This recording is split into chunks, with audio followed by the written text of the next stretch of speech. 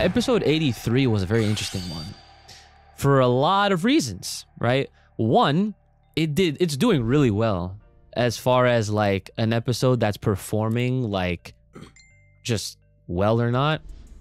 And I feel like it has everything to do with our title and what partially we talked about during this episode, which was this whole debacle. Not debacle, it's just what it is. It's superhero is before end of Z, right? Right. Well, to some people, there's still a lot of confusion and certain things aren't adding up for everybody.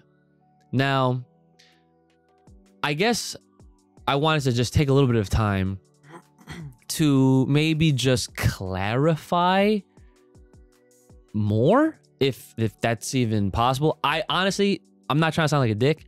I don't know how much more clear we can really go, right? Listen. All we need to do to really get the point across is just put a picture up there of a fucking timeline and just show them the events and, you know, like chronological order. That would be kind of genius. Yeah. Yeah. These goons. Yeah. Well, so here's the thing, right? You say goons, right? Granted, there are definitely goons. There are definitely some goons. That's the nicest way to put it. But there are also some folks that I've seen in the comments that just, you can get a sense of a genuine confusion, right? And to those people, I took some time while I was working, of all times, to respond to as many comments as I could. And that's what I'm getting this feel, because, you know, people, you can really get a sense out of how someone's trying to talk to you based on what they say. And you can tell when someone genuinely is curious and they're genuinely trying to learn something, they genuinely want to know, right? And then there's others that you just like, I'm gonna give you one chance. And then after, if based on what I say, or based on something that Kai might say, or even Kronos, shout outs to Kronos. Kronos over here literally always tries to mediate with people. Sometimes not everybody gets the full picture. So again, I'm gonna give everybody the benefit of the doubt here, okay? I'm gonna play the devil's advocate yet again. And even though this is something that you know, this is something that you know, we all know, okay? Because I feel like in a time like this, right? Because I understand people are really excited while they're also trying to just figure all of this shit out. And to reiterate, there's really no favoritism as far as like I guess the easiest way to say this is, we don't really hate Gohan. Okay, that is the easiest way to put it. Just all jokes aside, no bullshit, we actually don't hate the character. This doesn't just have to do with Gohan. This is just the whole thing with the superhero and its continuity placement, right? So again, for the whatever 100th time that we've talked about this, superhero takes place sometime after the most recent arc in the manga. What we just saw, everybody, you know, the last impression, the last bit of anything that people want to talk about is Black Frieza, right? But really, that was the granola arc, right? Black Frieza essentially kind of like has a separate ability. It wiped everybody's memory clean. they don't remember nothing else, all right? Which is funny in and of itself. But superhero takes place after this, okay? Now, some that might wonder, well, how is that, you know, like, how is that possible? Because based on context and based on certain pieces of dialogue that might have happened or did happen in the movie, there's no clear indication, or like, it's not very clear to them that this movie is like canon or whatever, right? So, and this is where this manga is coming in, okay? The manga, this new arc that's starting on December 20th, okay, is supposed to do just that. It's supposed to essentially prime superhero and give superhero like a nice cushion spot in the timeline. Despite, we don't need that. I'm just going to put that out there. We don't need this arc that's coming up to explain that, okay? We don't even want this arc. That is the truth. That is actually the truth, okay? Kai said it last week that this man's over it before it even started, okay? That much is true. I don't have to say nothing, okay? You just don't, okay? So, to continue, right? As another reminder, or maybe for those that maybe just didn't know, because I know that there are some of you out there, and that's fine. Superhero, the movie, right, was scripted before the last two arcs that we got in the manga. Okay?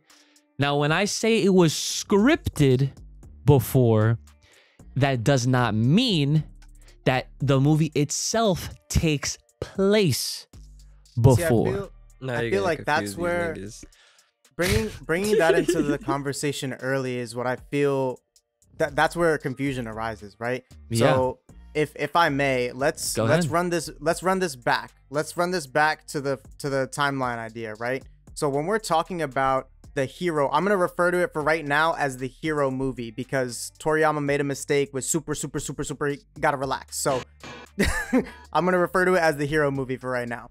So with these events, when we say that this takes place before the end of Z, we are not talking about like, oh, it takes place during the Majin Buu arc. No, we are talking about Majin Buu happens, and then after that, everything we know in Dragon Ball Super, the anime, the manga, all that shit is taking place.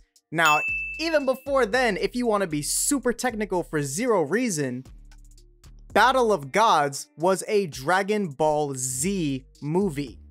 They titled it that way. So Yes. technically speaking, Beerus got introduced in the Z saga. This is still after the events of Majin Buu. This is also still before the last episode where that tournament takes place during the time skip. This is what we are referring to by it takes place in the end of Z, before the end of Z. Because we were talking about before that tournament, before that time skip, after everything we're familiar with in the Majin Buu arc. So now that we've been over that, we're talking about the stuff that fits in between. What is the stuff that fits in between? That is everything that has happened since 2015, which is all super stuff. Everything in the exact way it's been released. From Beerus to Universe 6 to Black to TOP to everything in the manga, Moro, Granola, Black Frieza, and then Superhero. Don't forget Broly. And then right before Superhero, yes, Broly, thank you, sorry about that. And then right before Superhero, we have this nonsense. The manga arc. This upcoming Goten and Trunks manga arc. Right. And that makes no sense. When you think about that order, it makes no sense. It's like, okay, well, but that doesn't line up because this happens over here, and why does this person not show this? Okay, these are happening because, like Uchi was trying to say, the writing process for the movie, which just came out, took place before all of the most recent events in the manga chapter that just completely clash with each other. They clashed with each other because they were two completely separate stories by two completely separate people written at opposite format time. So the movie was written first and came out after. There it is. There it is. That was beautiful. It's not supposed to make sense. It's not going to make sense, and we're not trying to make it make sense. We're just trying to explain the order and explain how we got here in the first place. It's still fucked up. Brandon? That was great. Oh, that was great. You want to drive, Kai? You got this. You got this. I was just so tired of seeing, like, because, like, I understand there's some people out there that, like, they really just don't understand and they want to understand, and that's cool. I like it. I totally want to help them get it. But the thing that we need to let go of is trying to understand how we can make it make sense, because it's not going to. No matter what we do, it's not going to make sense. They wrote themselves into a hole for the 100,000th time, and we just got to hold it. Yeah. Yep. And to go off of that, the other thing that I wanted to also like reiterate to everyone again is that when you try to make all sorts of sense of it,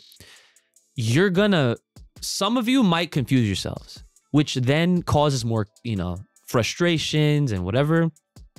And one of the things specifically, right, are some of those folks that have noticed that they are trying to do too much.